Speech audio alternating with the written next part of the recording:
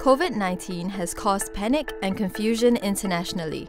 From the massive lockdown in Wuhan, to the surge of cases in Italy, the subsequent lockdowns of India and New Zealand, and then the mammoth task of controlling the virus globally. With things changing so quickly, information alongside misinformation is spreading at an increasing rate. It is no surprise that people are struggling to navigate these uncertain times. Internationally, the pandemic has exploded.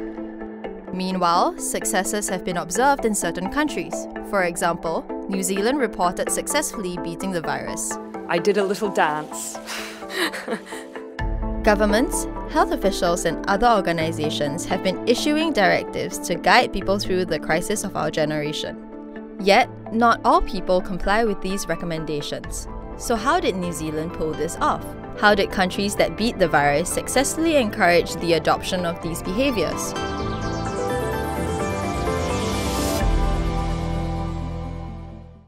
Wearing a face mask is considered effective in minimizing the transmission of the virus, especially because in some cases, carriers can spread the virus even if they do not show any symptoms. Thus, it is important to understand what makes individuals comply or refuse to wear a face mask to inform future communication strategies to encourage protection behaviors. While there may be many factors that we consider in making health decisions, the one thing that's important in pandemic is trust. This is Assistant Professor Kyung, together with Prof. Asst Jr. from the Wee Kim Wee School of Communication and Information. They investigated how trust can be helpful in the midst of a crisis situation. It is the implicit trust we have in experts and governing bodies that allow us to heed their advice and turn to them for direction. With higher trust, people are more likely to hear what these officials have to say.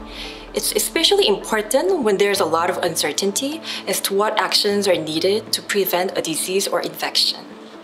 In the early stages of COVID-19, wearing a face mask was recommended only when people felt sick based on the WHO's guidelines. If you do not have these symptoms, you do not have to wear masks. Yet, with more evidence on asymptomatic transmission, it was revised to be worn regardless of sickness. In light of evolving evidence, WHO advises that governments should encourage the general public to wear masks where there is widespread transmission. Prof. Kim and Prof. Asst wanted to examine how trust in the Singaporean government influenced Singaporeans' compliance over time with the changes in advisories on mask wearing. They conducted a three-wave panel survey monitoring people's perceptions and behaviors on mask wearing. The first reading was taken in February 2020, when the virus was just starting to ramp up. The second was taken in March, and the third in April. We definitely found that trust had a significant role to play in that Singaporeans really listened to the government when they had high trust. How do we know that? Well, we found that government trust influences what the public considers to be a normative behavior to perform. What's interesting is that government trust makes people believe that mask wearing without sickness is not useful for prevention in the early stages of pandemic. But this changed after the government updated its stance on mask wearing. It seems that trust in the government influences the perceptions on what the government specifically advised. So maintaining a high level of trust in government can help form supportive beliefs on the recommended prevention behaviors during a novel disease pandemic. But Prof, we have to ask, do you think people listened to the government because they trusted them, or because they were afraid of the fines and repercussions that will follow if they don't? I think we cannot deny that people's fear contributes to their compliance, but people still have the freedom to make their own decisions. Citizens still actively decide whether to follow health advisories. So what we found from our research was that those who initially did not wear masks without symptoms were more likely to perform the behavior at a later time point. These might signal how the public changed their mask-wearing behavior to align with the revised advisory.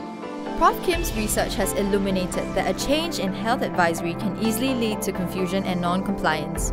But it seems this can be mitigated with strong trust in the government. Of course, our findings are specific to Singapore's cultural and geopolitical context. but it shows the importance of building public trust in the government in managing a health crisis. Trust is not just useful in only a pandemic, but in any specific crisis. Building trust in times of normalcy and keeping that is what will allow people to stay united through these difficult times.